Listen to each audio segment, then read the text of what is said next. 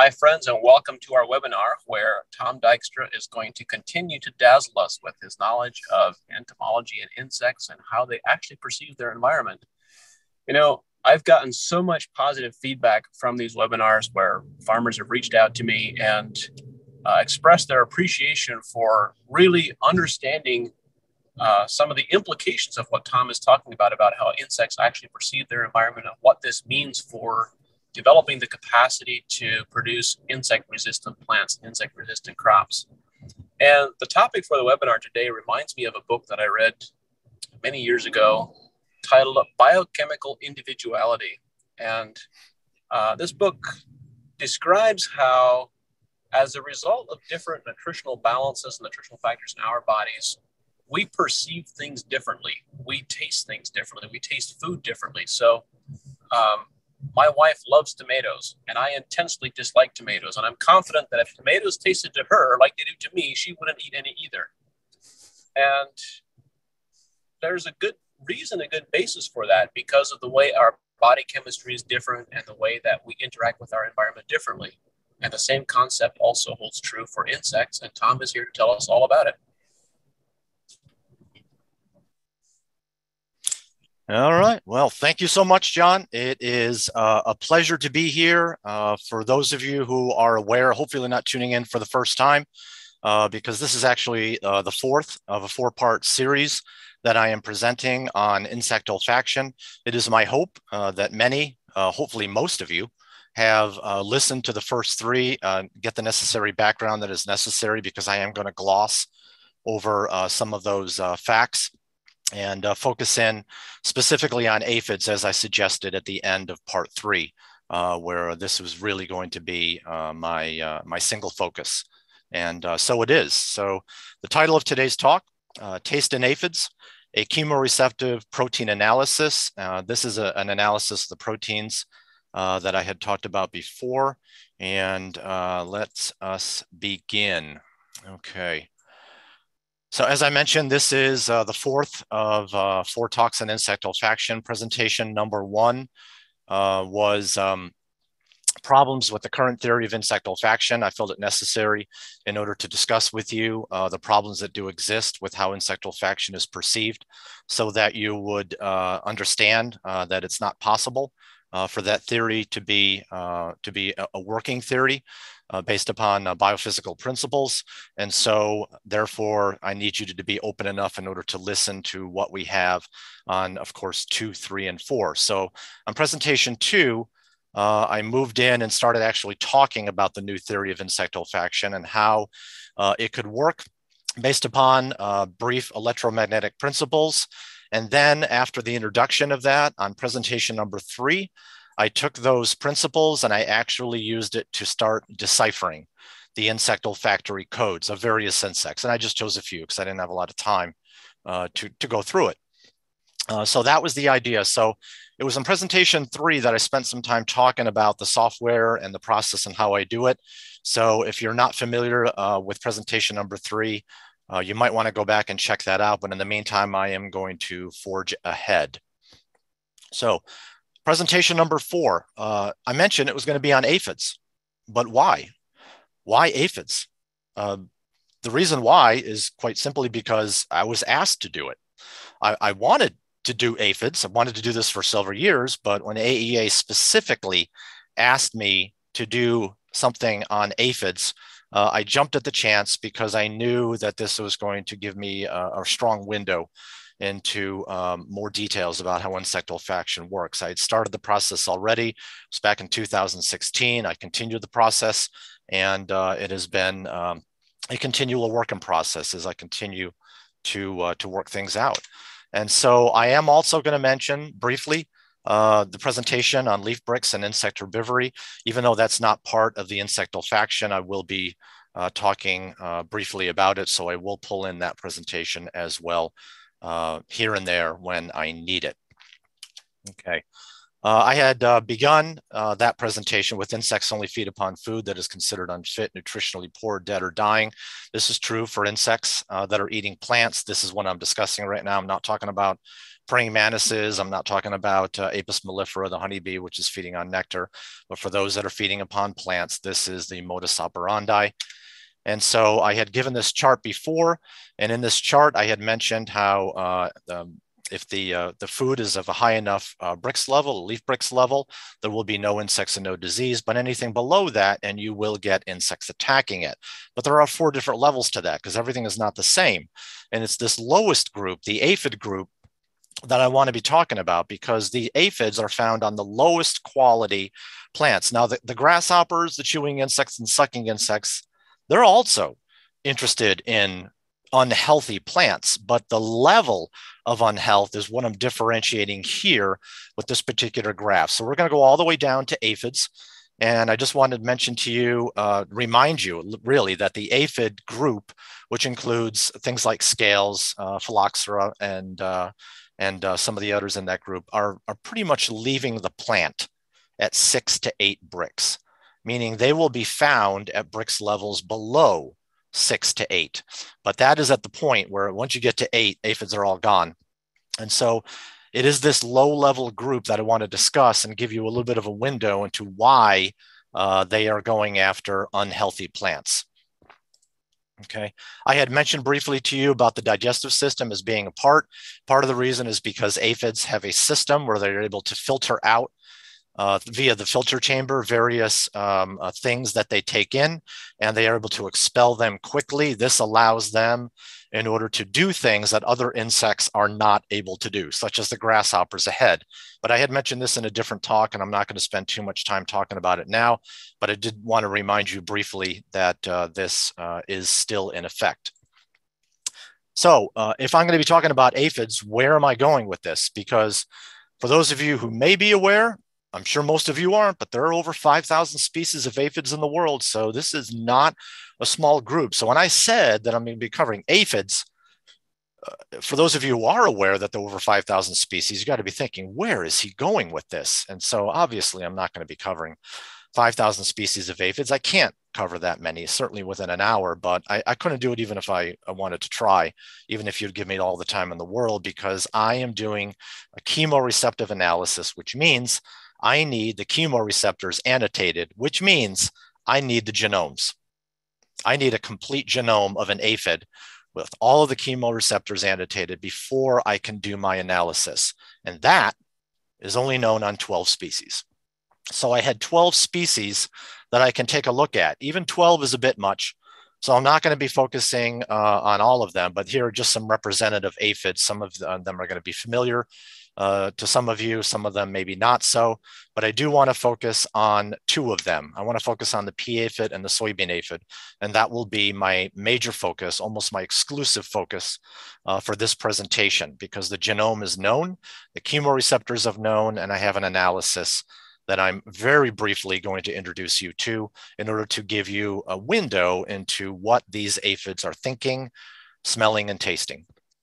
So why did I choose the pea aphid and the soybean aphid? In addition to having a complete genome, I chose 2 of them out of 12 because one of them is a specialist, the other is a generalist, and they're big. These are some of the big aphids, the big pests that are out there. So they're not some of the obscure ones, and there can be some obscure ones out there, but I think everybody knows what the soybean aphid is, and the pea aphid as being 2 of the head honchos. And because one of them is a specialist and the other is a generalist, in this comparison, I am able to compare the 2 against one another. And that allows me to draw some conclusions that I would not have been able to draw if I had only done an analysis of one or the other. So that's the reason why I have 2. So I'll be going back and forth between the pea aphid and the soybean aphid. Most of my discussion will be with the soybean aphid, the specialist, but I will be bouncing off of the pea aphid when necessary. So a little bit about the soybean aphid. Aphis glycinus is the genus and species name. It's first described by Matsumaira in 1917. So this aphid has been known since 1917 when it was first described. Obviously, it was around long before that, probably hundreds, if not thousands of years before that, but it was simply first described in 1917. I need you to know that this insect has been in our world for a long time. That's important for my discussion right now. It began as a minor pest in Asia. Then GMO soybean was introduced into the US in 1996.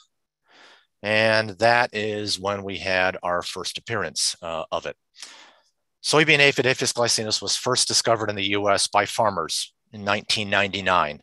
It wasn't positively verified until July of 2000 in Wisconsin that yes, Aphis glycinus has arrived and it seems to be causing a lot of trouble, whereas it wasn't doing it before, but now it was causing a lot of trouble and farmers were looking for help as to why this pest suddenly appeared and why it was ravaging their crops. So, well, they didn't have long to wait. By 2003, just 3 years after the verification in Wisconsin, the soybean aphid had been documented in Delaware, Georgia, Illinois, Indiana, Iowa, Kansas, Kentucky, Michigan, Minnesota, Mississippi, Missouri, Nebraska, New York, North Dakota, Ohio, Pennsylvania, South Dakota, Virginia, West Virginia, and of course, in the original Wisconsin.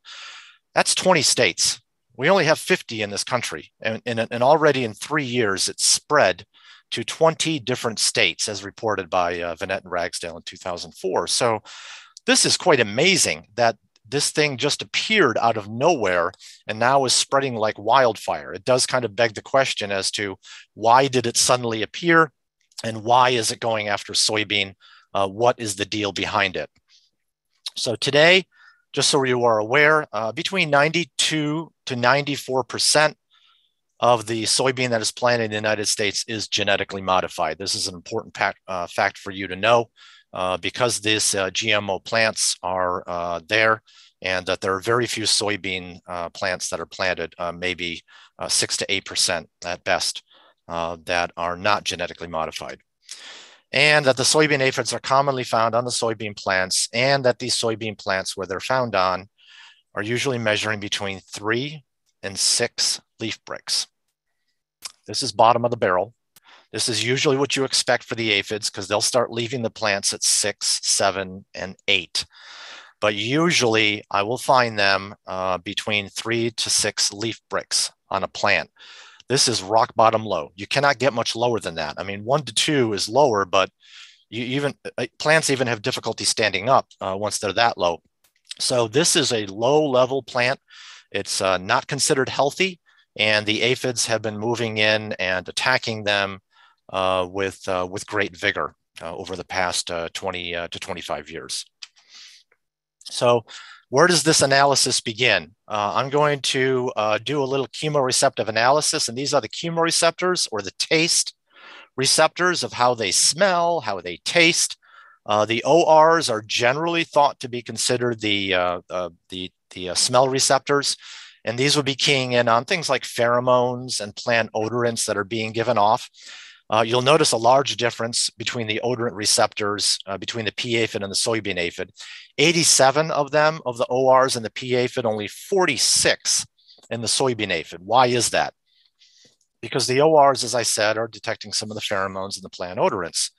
Well, the P aphid goes after a lot of plants. It's a generalist. And so by that very nature, they're going to need an ability in order to recognize more of their environment. So it's really not surprising.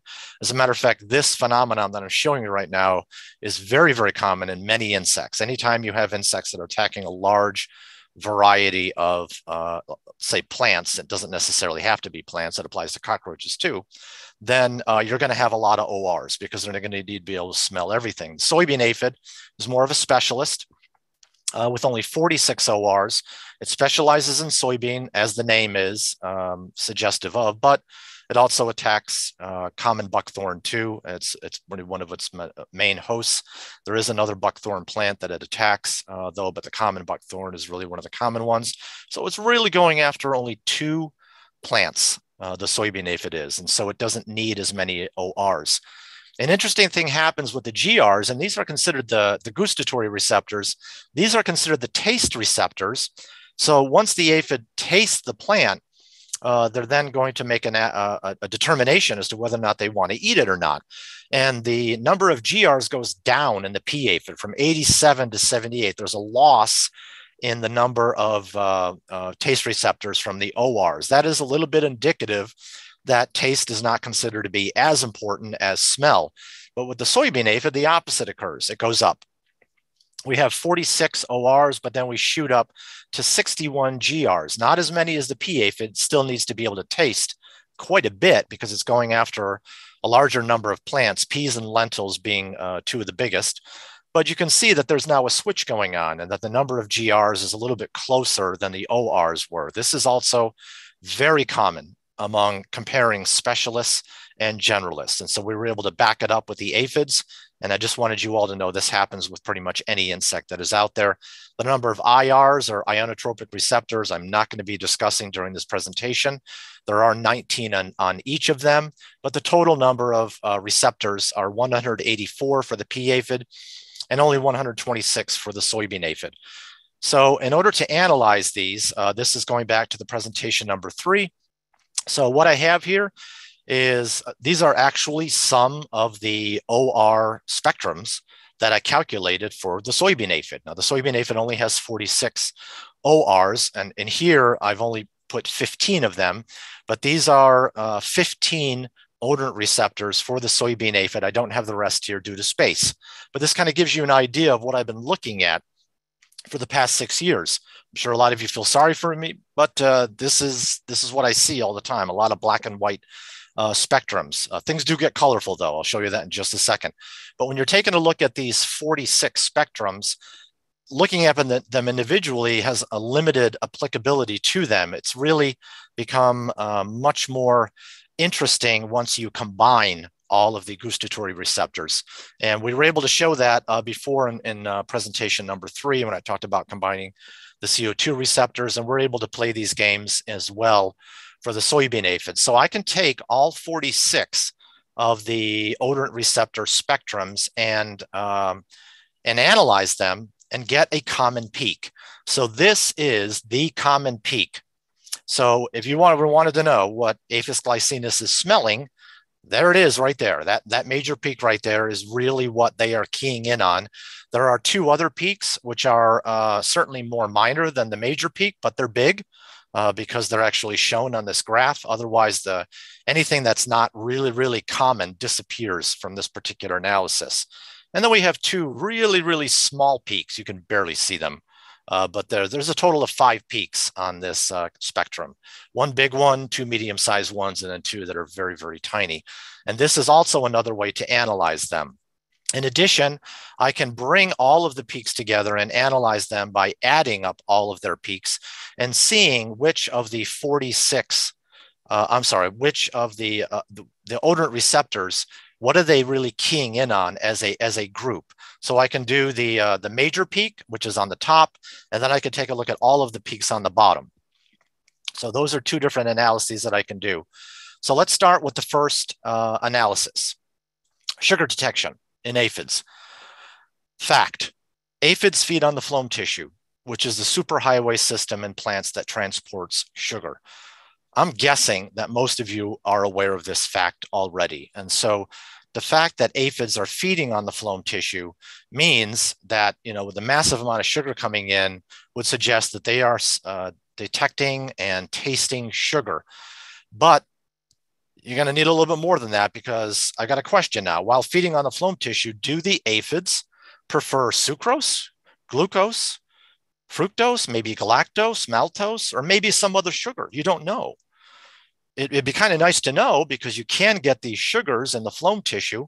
So that would be useful in order to know that. The second question is, do they prefer monosaccharides to disaccharides, or vice versa? That would also be good to know as well. So to begin this analysis, what I'm going to use, I'm going to choose to use glucose as a standard. because it is the standard sugar. And these standard peaks, these diagnostic peaks for sugars include 2920, 3030, and 9900.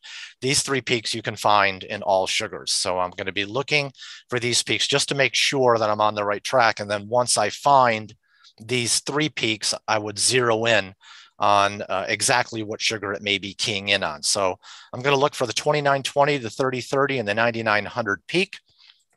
Here is the first analysis. This is a composite graph of all of the gustatory receptors of the soybean aphid. There's an N of 61, if you remember. And I'm going to turn your attention over to the right side of the graph. Remember, I was looking for 2920. And you can see at about 2900, there is nothing. There's no major peak. There's no minor peak. At best, I'm getting a blip. So the first peak is not there. The first peak that I'm looking for sugar is not there, but I continue the process.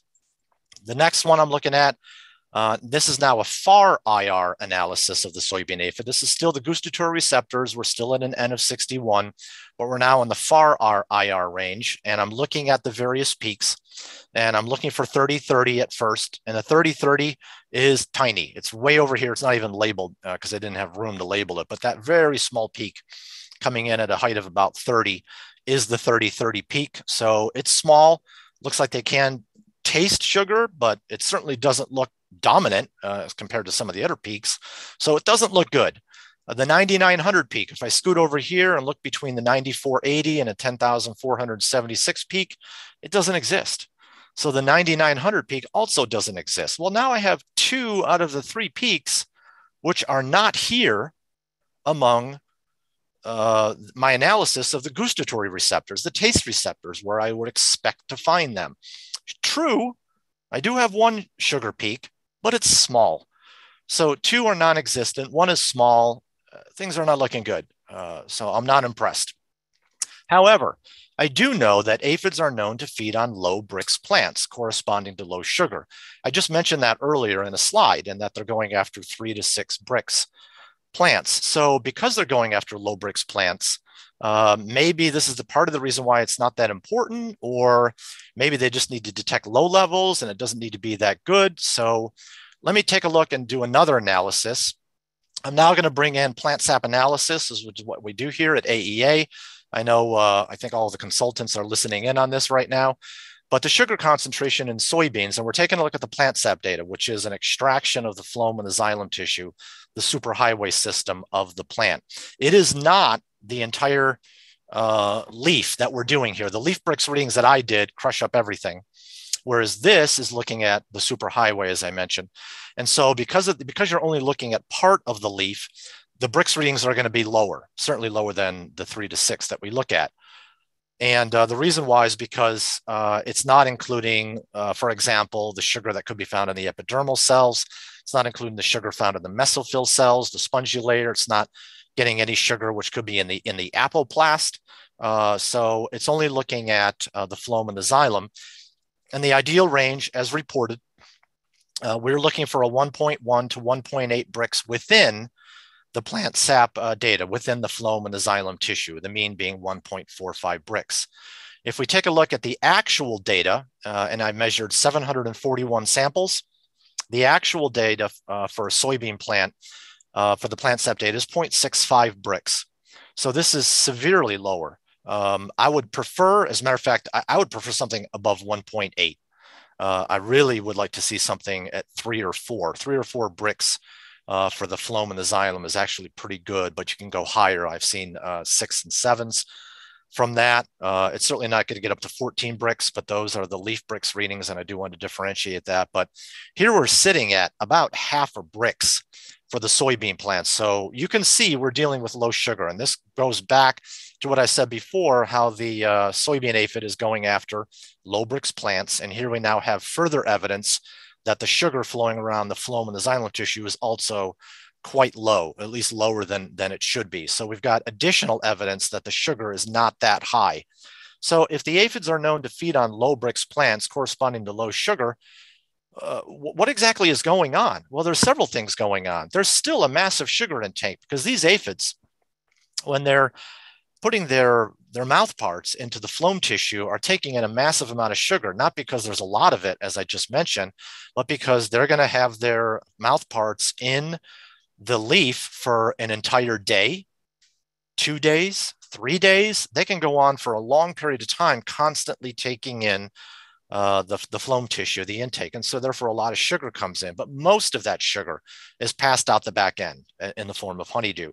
So if any of you have ever parked a car underneath a tree with a lot of Homopterous insects feeding, and then you're gone for a few hours and you come back and your car is just covered with sticky dew, that's because Homopterous insects are in the tree and that they are feeding and they're just throwing out a lot of the sugar from their back end. They do not use the sugar. And that is interesting and kind of key too, because right now I have no choice but to tentatively conclude that aphids are not very good at detecting sugar. This almost sounds counterintuitive because they feed on phloem tissue, which is where the sugar is. And yet they also, based upon the fact that they're going after low bricks, we've got low bricks in the highway, and that they can't even detect sugar, at least not in a very significant way. I have no other conclusion to draw right now. But this does beg the question then, why did I go through this? I mean, why did I show you that aphids don't seem to be interested in sugar? Exactly what are they interested in? And a lot of people who are watching this do know the answer to this already. And that is nitrogen. Nitrogen concentration in soybeans. Now, if I take a look at the plant sap data, again, for soybeans, and I take a look specifically at the total nitrogen concentration in the soybeans, I see that the ideal range, they often give us ideal ranges, are going to be between 1589 and 1975 parts per million with a mean of 1782. So this is what you'd be looking for in a soybean plant. This is the suggested ideal range that you would expect. But the actual number is higher, not surprisingly. So again, with 741 samples, the actual average is 2,049 parts per million. It's not much higher than the ideal range, but clearly it is. It's even higher if you consider it against the mean being 1782. So you can see that there's a significant increase in nitrogen in the soybean plant, and that quite possibly this is what the soybean aphid is keying in on right now. Or at least that's all the evidence that has been not only surmised in the past, but also in many of the scientific papers, is that it is all about nitrogen.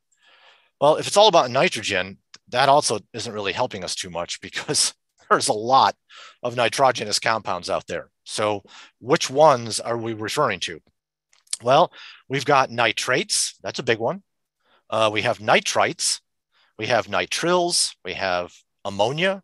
We have ammonium ions. We have amino acids.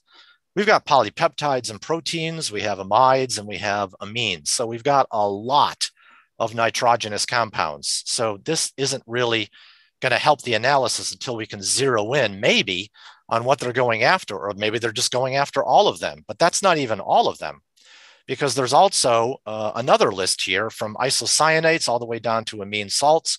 All of these are nitrogenous compounds. They're not as common as the ones on the left, but they're there. And the aphid might be detecting these as well. Well, this, when you look at it, looks overwhelming as to how to begin to start analyzing all of these nitrogenous compounds. So because it's overwhelming, there are a few different ways in order to quickly get to an answer. And so what I'm going to do right now is I'm going to look, we're looking at the composite graph of the soybean aphid. I showed it to you before. And as you can see, I've got some major peaks that I want to zero in on, to take a look to see if I can decipher what they are in order to give me a clue as to what the soybean aphid is tasting, because this is what the soybean aphid is tasting. It doesn't look like it, but I know that this is what's going on. So one of the first things that really draws your attention, it does for me and it does for most people, are the 3 peaks that are off to the right. It's not a big deal to deal with them though, because they are quite simply water peaks.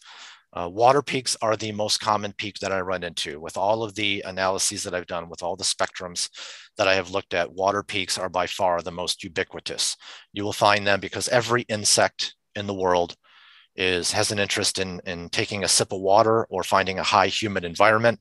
And so water receptors and water peaks are found all over the place. And here we are taking a look at 3 of them right now. So it's not something I want to focus on because we're not looking at the water, but I do need you to be aware that water peaks are there and everywhere, and they sometimes can get in the way, and they do need to be sometimes filtered out. But that's not the biggest peak. The biggest peak clearly is the 10,476 peak. So let's take a look at that peak and see what the deal is. And here we have an ammonia infrared spectrum. So I'm interested right now. What do we have here? Well, I have 3 major regions of absorption in the infrared region for ammonia. The first one off to the left is not that big. It has a nice sharp peak though, somewhere around 3,300, 3,400. And then you've got a much bigger area right here, right around 1,600, where there's a lot more absorption, especially the side peaks. But the thing that really dominates the graph is the one off to the right.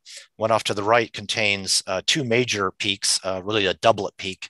And those 2 major peaks, the doublet peak, also have additional absorption peaks off to the side. So there's a considerable amount of action going on in this particular region. So because I've got a doublet peak right now, it's not really quite clear exactly, do I want to look at one of them? Do I want to look at both right now? Let's just look at the middle. So we've got 2 major peaks right next to one another. It's this peak or this region that I want to focus on. And the midpoint of that region is right around, give or take, about 10,471 nanometers. So there is a connection now that I have between ammonia and the major peak that the soybean aphid is keying in on right now. Just to mention it real quick, the other peak right here, the medium peak over here to the left, which is about 1,600, is coming in at just over 6,100. And that almost coincides with the 6096 peak here. So I've got a potential 2 peaks that are focusing on ammonia right now, 2 major peaks focusing on ammonia. One of them definitely looks like it's focusing on ammonia. The other one seems to be a little bit off. I'm going to bring up that peak again a little bit later. And so we have some preliminary evidence right now that it is ammonia that they're keying in on. Well, what about the soybean plant? We can take a look at the plant sap data. We have a massive amount of data just in the soybeans. We've got 741 that have been handed over to me to analyze. And I've taken a look at the minerals, elements, or various properties of the soybean plants according to the plant sap data. And almost all of them are within expected values. So molybdenum, boron, zinc, manganese, iron, silica, phosphorus, chloride, magnesium, calcium, potassium, as well as electrical conductivity and the pH are all within what we call as expected values. It might be a little high, might be a little low, but it's within that ideal range. So nothing is really jumping out, at least from this group right now. If we take a look at the mineral element properties of ones that do deviate from the expected values, we can see that aluminum is coming in at a 361% over what you would expect. Cobalt, 175% over what you'd expect. Copper is 77, it's got 77% of what you would expect, meaning it's deficient. So it's actually a negative value, and that's why I have it in red in parentheses. So the copper is deficient. Sulfur is 119% of what you would expect. The total nitrogen is 115%, so that's also high. We discussed that briefly. We've got some extra sodium going on in there, probably from the high salt fertilizers or the high salt pesticides. And the sodium levels, is not surprising, are usually high. We've got 207%. And the total sugars, as I also discussed with you before, are also deficient. They're about 45% of what you would expect in the soybean plant. But what about ammonia?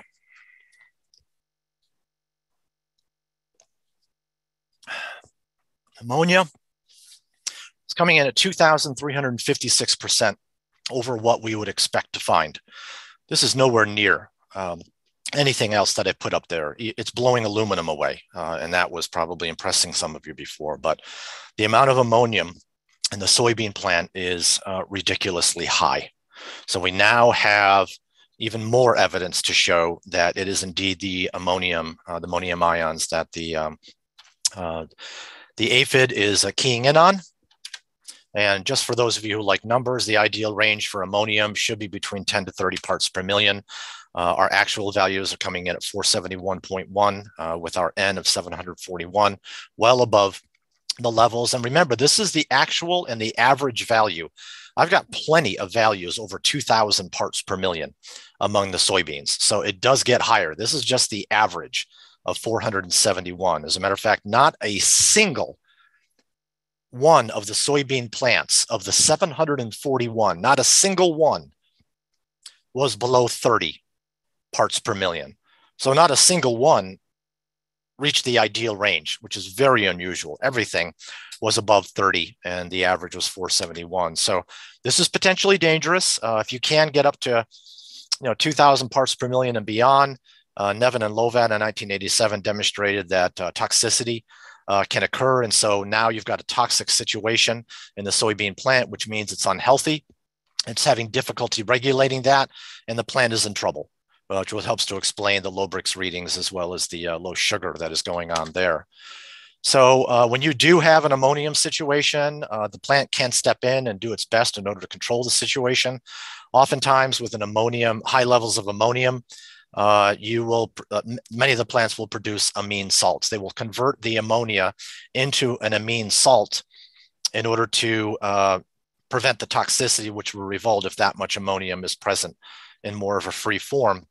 And these amine salts correspond to the 3557 and the 3325 peak. So we do now have evidence not only for ammonia, but we also have evidence that the plant possibly could be compensating for this by producing some amine salts in order to help keep the control down so that it continues to grow. And obviously the situation is getting more interesting. What is going on? Let's take a look at the plant sap data again. If we take a look at the plant sap data, I mentioned, some of these are within normal parameters, within the desired range, within the ideal range, but they're not really. So if we take a look at boron, zinc, manganese, iron, silica, and molybdenum, they are within the desired range. Every single one of them is within the desired range, but every single one of them is on the low end of the range. Not quite deficient, just on the low end of the range. And so those 6, because they're low, means the plant is also suffering. It is weakened, and therefore a weakened plant is not going to be able to do what it's supposed to do, which is photosynthesis. That's the goal of every plant. So we've got, I wouldn't call them deficiencies though, but we've got problems because we certainly don't have an excess. And it would be nice if we had a little bit more boron and a little bit more zinc, for example, in our plant. An exception down here, as you can see, is copper. Copper didn't make it. It is truly deficient. It didn't reach the minimum of 1.16. I certainly would have liked 1.43. I would have liked 2 parts per million would have been fine. I'd have been happy with that. That would have been plenty of copper to keep the plant going, but it's not. It's at 1.00 for the mean. And so we've got a situation right now. We've got low levels of some of these. And if you take a look at zinc and iron, for example, and manganese, they often exist in a +2 form. Copper is often found in a +2 form. These are divalent cations. And for those of you who probably know where I'm going with this, if soybeans are 92 to 94% GMO, that means they're being sprayed by glyphosate, and glyphosate removes divalent cations, and it holds on to them and it chelates them. So shortages of zinc and manganese and iron and copper are not uncommon when there is a massive amount of glyphosate which is being sprayed, because glyphosate is fantastic. Nothing chelates like glyphosate. It is much stronger than many of the other pesticides. Almost all of the pesticides are chelating to a greater or lesser degree, but glyphosate is the best. And so now we've got some shortages right now, and this does seem to be affecting the plant. Well, how is it affecting the plant? If I give you just a generalized overview of the nitrogen cycle in plants, it begins with elemental nitrogen, the nitrogen which is found in the atmosphere, and that is converted by, in the soybean plant, it's going to be converted by rhizobia in the nitrogen nodules into ammonia. And then the ammonia will be converted into nitrites, and the nitrites will be converted into nitrates. Once we have the nitrates, which are often the form that fertilizers are placed into because we've skipped several steps. The nitrates can then be turned into amino acids, and the amino acids then in turn form the actual proteins, the complete proteins, which we're looking that are indicative of a healthy plant. So in order to get from one step to the other, you're often going to need some of these cofactors, these minerals that we just discussed. So cobalt, you can't go from elemental nitrogen to ammonia without cobalt. Cobalt is required of rhizobia, and it's also required of the two other major types of nitrogen-fixing bacteria. So the ones that can be found in the soil, the free-living ones, as well as the endophytes that are not part of the nitrogen nodules. They're all using cobalt. So you need cobalt in order to make ammonia. Otherwise, you're going to have deficiencies. And we've been able to show that, but that's a story for a different time. Now, to get from ammonia to the nitrites, you're going to need copper and you're going to need iron. I just mentioned that iron was at very low levels, but not quite deficient. And I just mentioned that copper is actually at deficient levels. So if you don't have enough copper and iron, and we don't in the soybean plant, then you're going to have some difficulty converting the ammonia over to the nitrites. Therefore, it's really not surprising that we have an ammonia sink.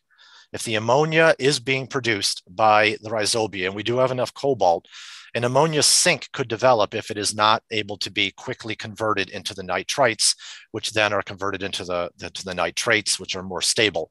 And so we're going to have a plug, so to speak. And this plug could cause an ammonia to build up to possibly 471 parts per million, because that is what we have observed. So this is a possible scenario and a possible problem that we have with the soybean plants, as well as the soybean aphid just taking advantage of it. Manganese.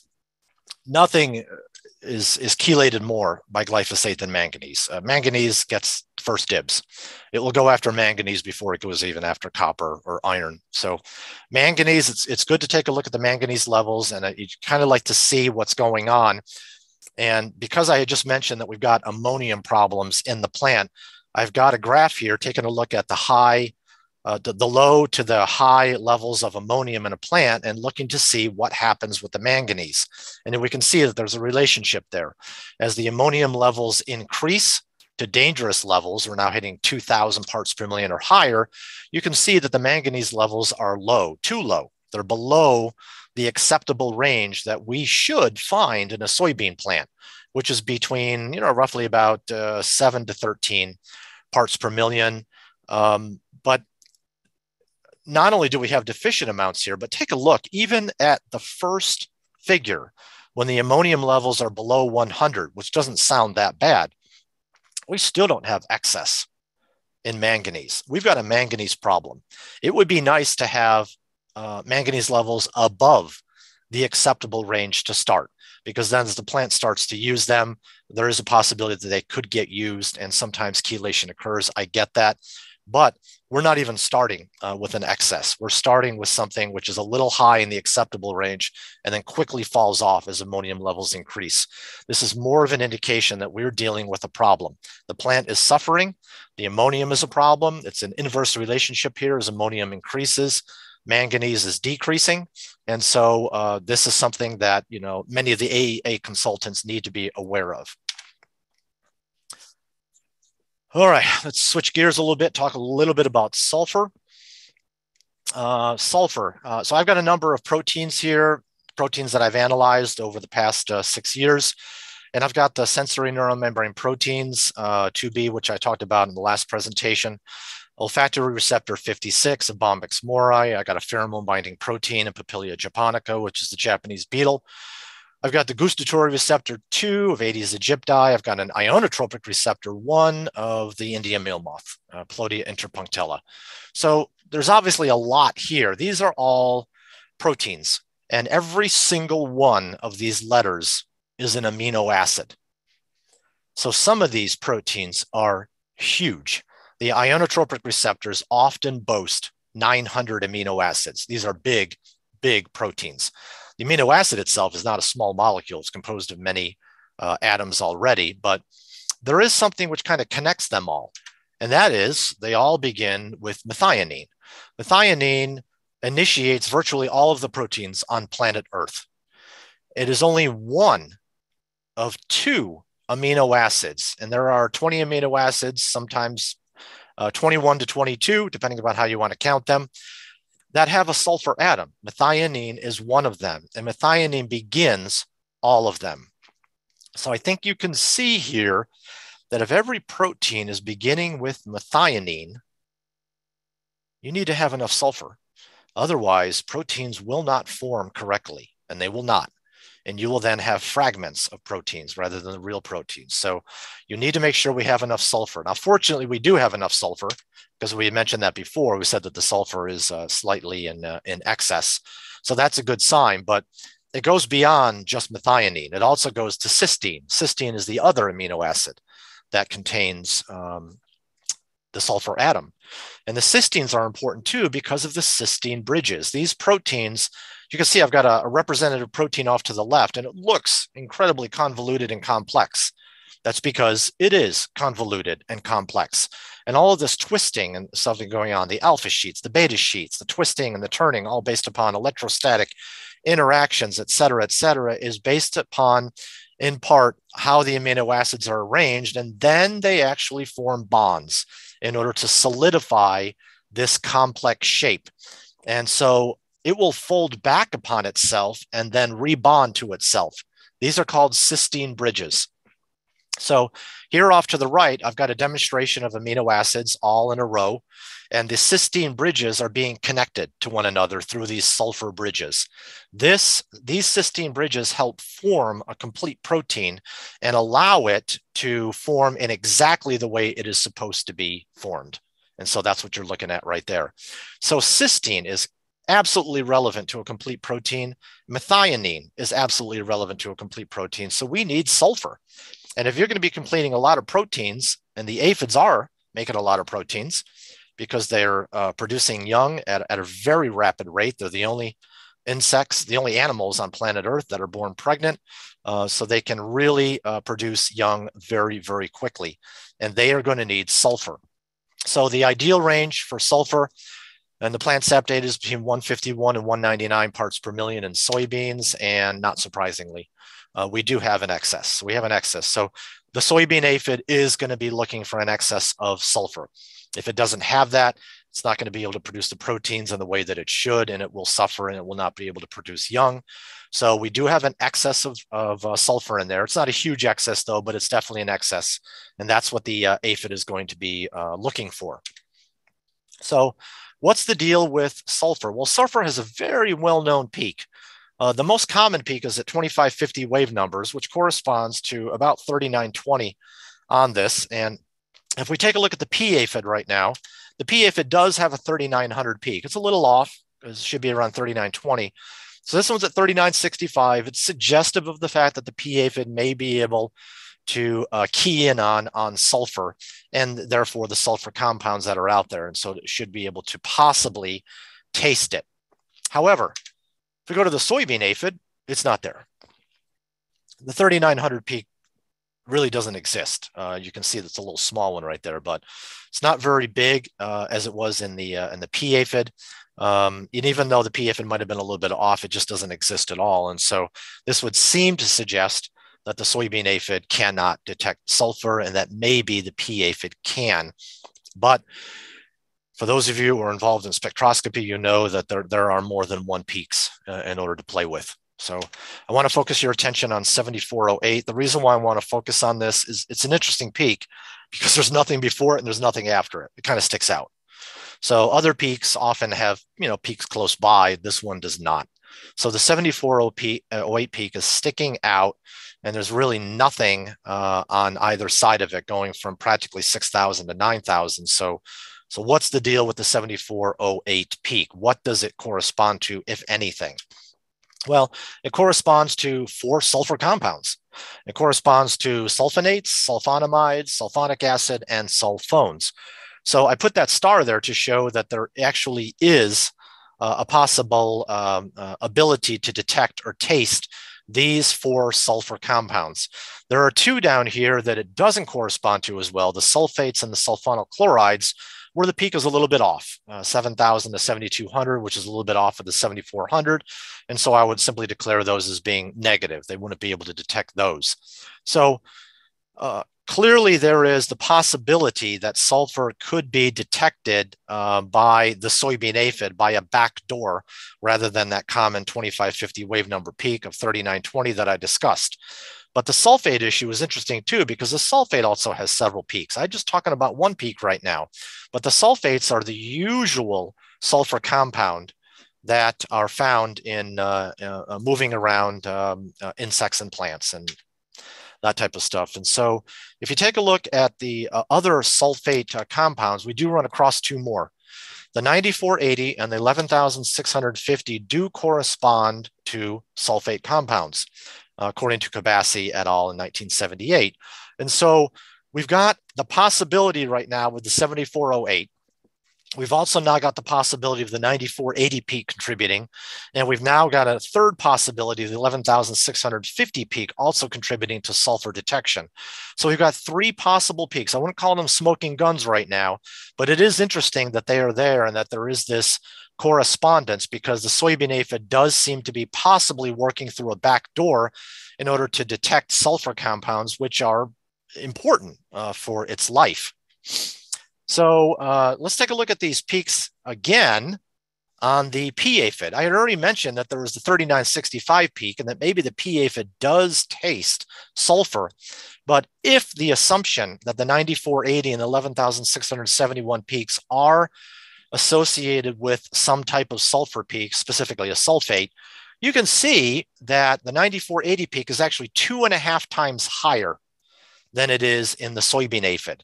The 11,670 peak is also 2.5 times higher than it is in the soybean aphid. Of note, you can see that the ammonia peak has dropped considerably. It's now halfway, I guess you could say, in between the 9480 but the 11,671. But it may not be detecting ammonia as well as the soybean aphid though, but it looks like it can detect it. And now it looks like we possibly have an elevated response to sulfur. And if you take a look at the plants that the P aphid attacks, peas, lentils, and the others that they attack, do they have high levels of sulfur in them? Not only do they have high levels of sulfur in them, but they also have high levels of sulfur sometime in the reproductive parts of these plants as well, which are sometimes gone after by the P aphids. So this is suggestive information right now, but it is possible that the P aphid, that we're able to zero in on possible sulfur receptors. You can see it has a decrease in the 7407 right now, but these two have gone up. And this is sometimes how it works with insects. There are back doors in order to smell things, and sometimes peaks can take the form of deciphering, not just one odorant, but even two odorants. Alrighty, so along those lines, if we take a look at the IR spectra of proteins, and I don't expect any of you to do this, they are incredibly complex. So proteins have a highly complex IR spectra. And just look at them. I mean, look at how convoluted and twisted they are and the massive number of atoms that they have. So Wang et al. In 2005 will talk about how complex these things are and how it's difficult to see almost anything in them. There are some indicative peaks though. And it even gets to be even more complicated because there's a 1999 paper showing that complex proteins can even adjust the already existing absorption frequencies to a higher frequency. So that just makes me throw up my hands in disgust thinking, wow, this is way too complicated. I can't really deal with this right now. And this is a complete protein. A complete protein is a complex protein. But what is an incomplete protein? Well, an incomplete protein has less amino acids, a lot less amino acids. So I've got an amino acid 1 and amino acid 2, just two imaginary hypothetical amino acids, and you bring them together and you form a peptide bond between them. And that's how amino acids come together in order to form these complex monstrosities that you see over to the left. Well, the peptide bond is indicative of putting proteins together. This peptide bond is difficult to see in the complex spectra that we have over here. But the peptide bond is relatively easy to see. If you're dealing with a dipeptide, which has only 2 amino acids, a tripeptide, which has 3 amino acids and therefore 2 peptide bonds, as well as even a pentapeptide, which has 5 amino acids and therefore 4 peptide bonds. And so to see the peptide bond is going to be a little bit easier when you're dealing with broken proteins. And so what is the major frequency for the peptide bond, which you're not going to be able to see in a complex, but you can see in the simple one? Well, that comes in at 6098, 6098 nanometers. And that just coincides quite nicely with the 6096 protein that we have. So even though a single peak, which is very high in the soybean aphid, could be detecting ammonia, as I suggested earlier on, because it's very close to the 6100, it could also be detecting the peptide bond. The peptide bonds are indicative of broken proteins. I had mentioned in some of my previous talks that insects like broken proteins. They cannot digest and they cannot handle complete proteins. Now we have some preliminary evidence to show that a broken protein via the peptide bond, which is going to be much more visible and discernible if they're broken rather than being in a complete protein, is almost exactly what you'd find 6098 versus 6096. And so there's now some evidence right now that the soybean aphid can detect a peptide bond, which for our purposes, certainly as an AEA consultant, is suggestive of the fact that they are now detecting broken proteins in a plant. And this also helps to explain why the soybean aphid is going after low Brix plants. So let me just do the calcium real quick. Calcium, the normal range, plant sap data, 1600 to 3300. In the young leaves, it's at 1300, which is deficient with an N of 456. In the old leaves, it's not deficient, but it's not that high. It's at 2295. Certainly like to have something at 3000 or even beyond that would be nice. And that's an N of 353. Calcium is an aphid's enemy. Calcium has the ability to plug up the mouth parts of an aphid. There is some complex biochemistry going on that the aphid is able to overcome. And one of that is to make sure that it sucks from a low calcium leaf. Aphids, for the most part, go after the young leaves, the flush, which is at the top. As we can see in soybean, the young leaves have far less calcium, 1300 compared to 2200 or even 2300 if we round it. And so there's a lot less calcium, and this is part of the reason why the aphids are going after the young leaves. They will move around and check out different leaves as the taste of the leaves changes, and some of them can move down to older leaves, but generally speaking, I think most of you are aware, especially if you're dealing with soybean or many of the other plants too, that soybean aphids and many other aphids like to go after the young, soft shoots at the top, and that's where they congregate. And this is part of the reason why, is because calcium is not at a very high level in these young leaves. But there's a little bit more to it than that. What if we superimposed these young leaves and these old leaves and did an ammonium analysis? The ammonium analysis on the young leaves is averaging 562 parts per million. In the old leaves, it's only averaging 393.9 parts per million. So not only are they attracted to a low calcium, but they get extra ammonium ions to boot. This is just beautiful. It's like, going to see your favorite movie and getting popcorn at the same time. So they've got the ability to go after the most succulent or the type of leaf that they wish to suck from. And these are all clues as to what the soybean aphid is doing. All right, and here's just a side-by-side comparison. I just wanted you to see sometimes what I have to see when I'm comparing soybean aphid and pea aphid. So as we can see, we've got a big drop in the ammonium, 104076 to the pea aphid. I mentioned that there's an increase in the possible sulfur frequencies on each side. You can see that some of the peaks do line up quite well with one another, not surprisingly. And sometimes they don't. So the water peaks that are over here in the pea aphid are different than some of the water peaks that we find up here. And that we do have some peaks that line up with one another and some that do not. So there are all these different peaks, and I haven't got a chance to talk about everything during this presentation, but this kind of gives you an idea of how you can compare two insects, especially if they're going after different plants. And part of my job is in order to discern this and get this information, especially to our AEA consultants. So final comments. Aphids are known to attack low-Brix plants. Low-Brix plants contain incomplete proteins, and aphids appear acutely tuned to the incomplete proteins through the recognition of the peptide bond. Aphids are known to be attracted to excess nitrogen in plants, and excess nitrogen was found in the plant sap data. Aphid chemoreceptors are tuned to the predominant peak in ammonia. Ammonia is found in large concentration in the soybean aphid's favorite plant, which of course is soybean.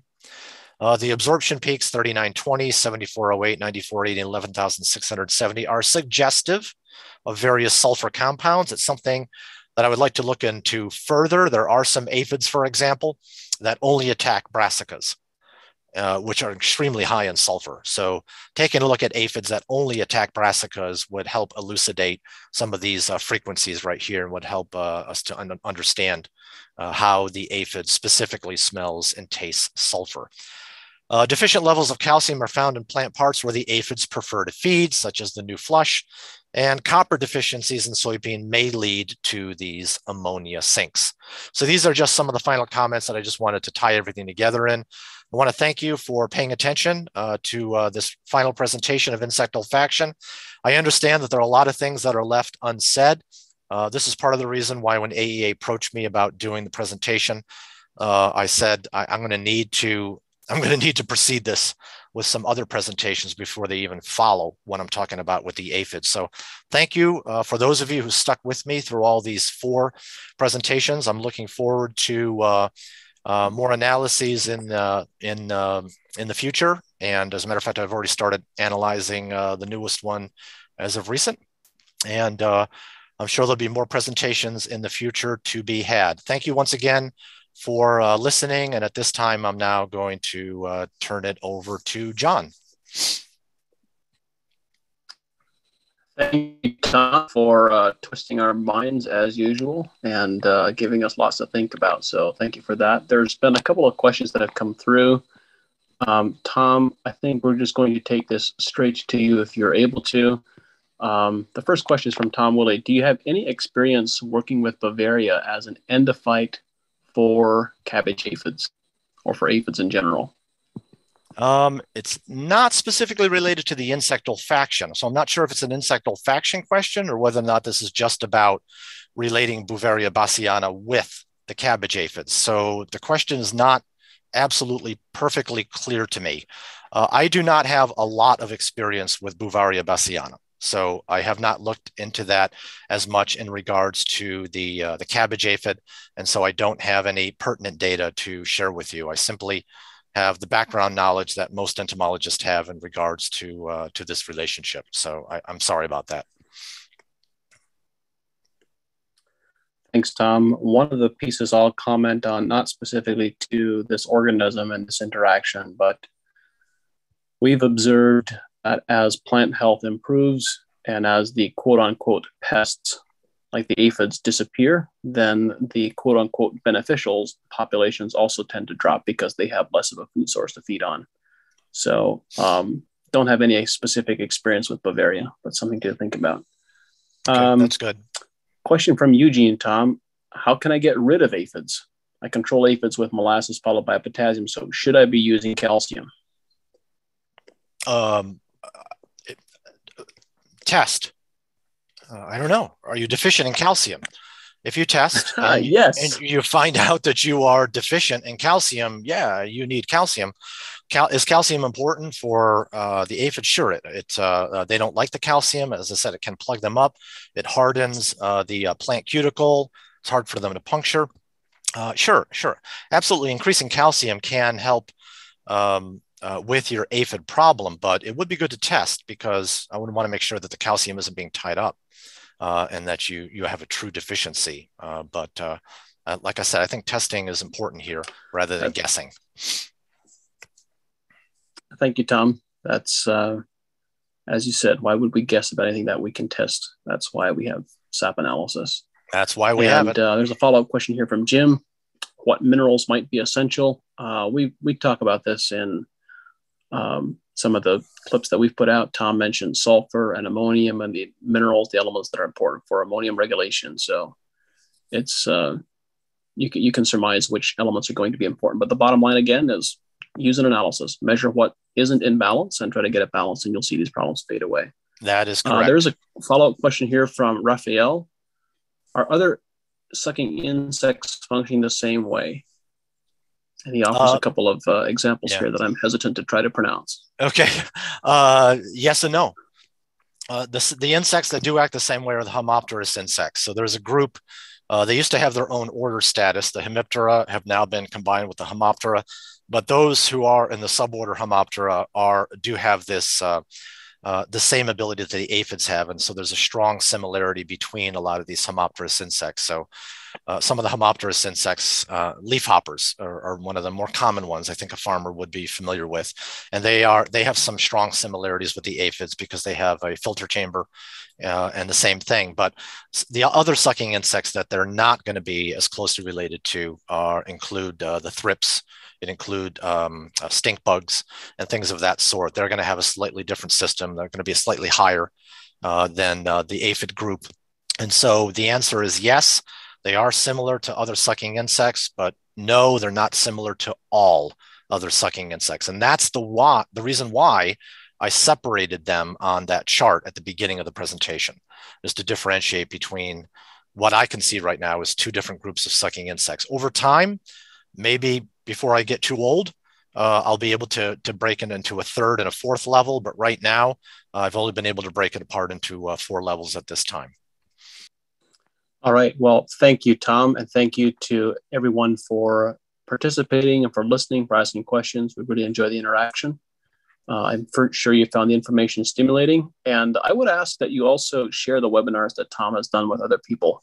Try to get the word out there. This is obviously, as you understand, very revolutionary work that Tom is describing, and offers a different perception to what's going on and interacting with plants. Very powerful information. So Tom, thank you for sharing. Thank you all for being here, and we'll see you all again in the future. Have an awesome day. Thanks, everyone. All right. Thank you. Bye-bye now.